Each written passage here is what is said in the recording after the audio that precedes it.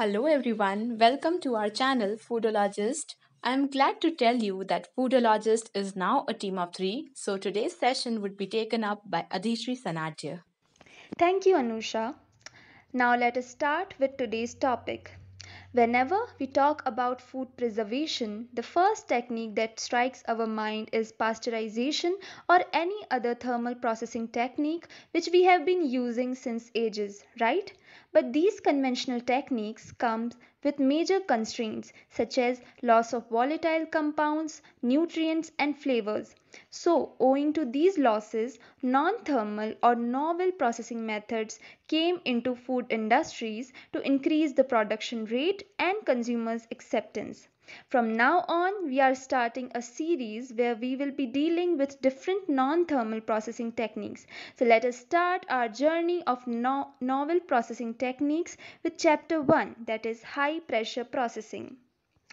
As the name suggests, in this technique, food is processed at an elevated pressure which may range up to 900 to 1000 megapascal with or without the addition of heat to achieve microbial safety of food products.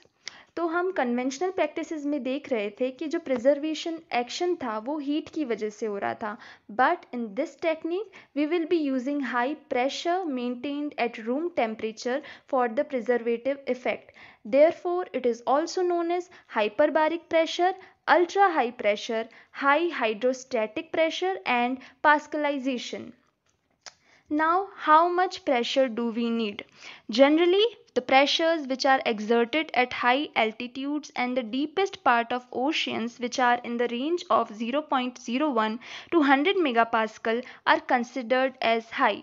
But when we consider food processing, the pressure which we are using are as high as 200 to 800 megapascal, and even for inactivating milk enzyme the pressure may exceed 2000 megapascal, but usually 600 megapascal is considered optimum for processing of commercial food products. Now let us discuss how HPP evolved over the course of time. So it was first used by Royer in 1985 to kill bacteria. Later in 1899, Haidt used it to see effects on milk, meat, fruits and vegetables which were subjected to 658 megapascal pressure for 10 minutes.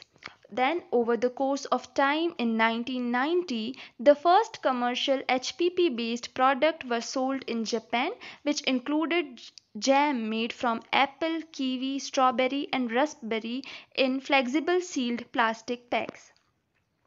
अब हम देखेंगे कि कौन से principles हैं जो इस technique के अंदर इन्वॉल्व होते हैं. तो first principle is isostatic principles, जो कि बताता है कि जो प्रेशर हम अप्लाई कर रहे हैं वो through out the sample uniform रहेगा, जैसे कि हम इमेज में भी देख सकते हैं. और यही कारण है कि जो प्रेशर से हम फूड को प्रोसेस कर रहे हैं वो यूनिफॉर्मली कुक होगा, as unlike the non uniformity which is achieved during the processing by heat.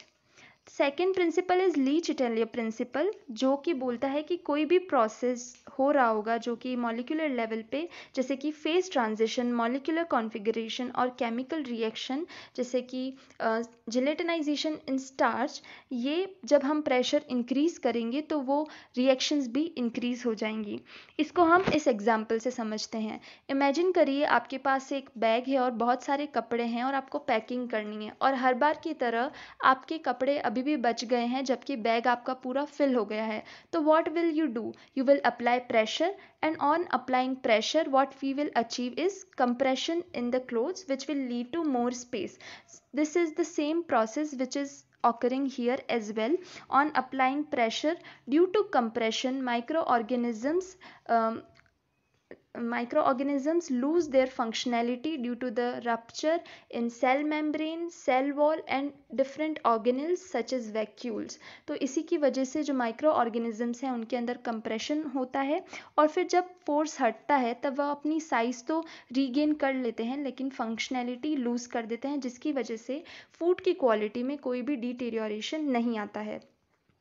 Now let us talk about the major components of HPP. So first is pressure vessel and its closure where we keep our food. Second is a pressure generation system. As we can see in the picture, there is HP pump for intensifying the pressure which we are applying.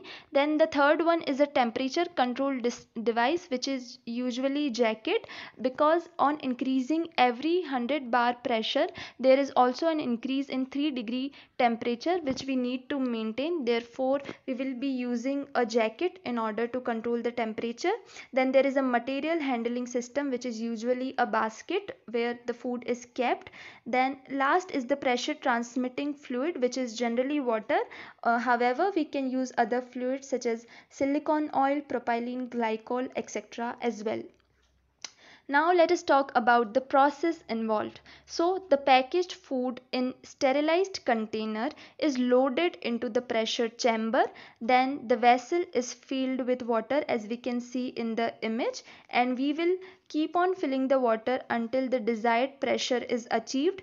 We will hold that food product in the pressure and depressurize the chamber and remove the processed food. So this is the whole process involved, and picture at the bottom depicts the basket, how the food is carried in the basket and how the pressure is applied. Now there are two types of processing when it comes to HPP. Number one is in container processing and second is the bulk processing.